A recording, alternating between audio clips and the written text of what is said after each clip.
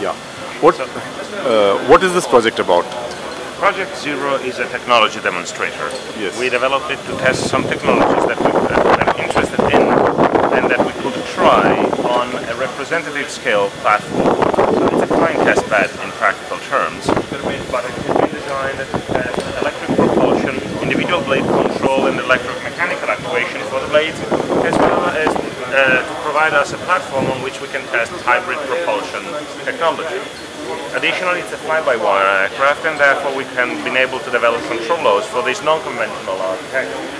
It has been built over 6 months period between the end of 2010 and mid-2011, when the first flight took place, and then we've flown it all the way to the second half of 2012. So what is the roadmap in terms of when do you plan to, is it something which will be in production at some stage?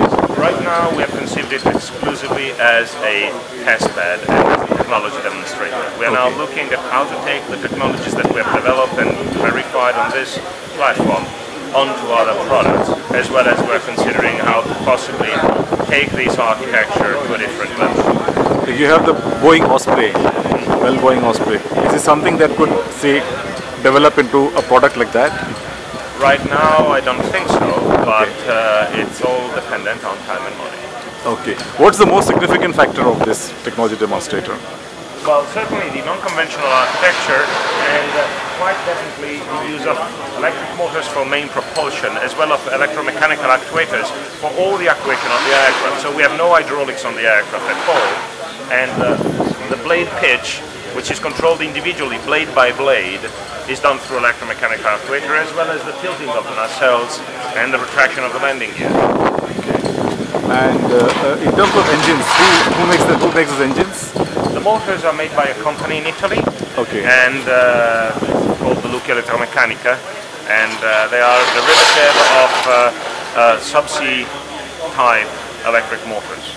What is the most significant part of this technology? I mean, the most difficult part which is to develop? The biggest challenge has been the development of the electromechanical actuators for the individual blade control, as well as the development of the electronics to drive them in a consistent and reliable manner. Okay. And how much does it cost to make this development? That is unfortunately a piece of information I cannot disclose. But I can tell you that it has been extremely cost effective for what we have accomplished. We are very satisfied with the money we spent. Okay, good. Thank you very much. You're welcome.